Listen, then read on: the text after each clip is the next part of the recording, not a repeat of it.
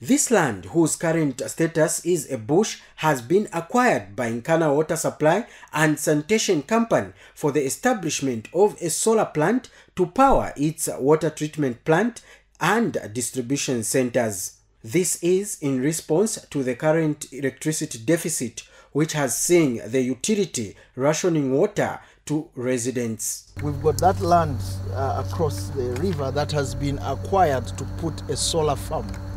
That solar farm will host or will be able to generate about 3.75 megawatts of power.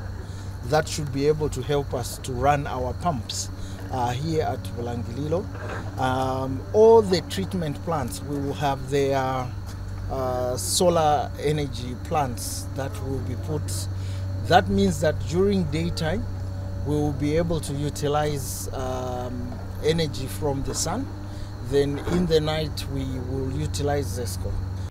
The utility will set up the solar power plant in partnership with the European Union, and an investment of about 12 million euros will be spent on the project. We are looking at something close to 12 million euros that will be injected in that project. So this project, in terms of physical works, you'll see it in 2025 going to 2026.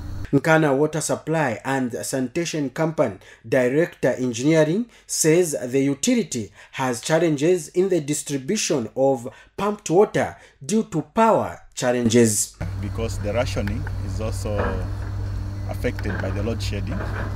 So when we start supplying, we'll just monitor how the water supply improves. The solar plant will be producing about 13.5 megawatts of power.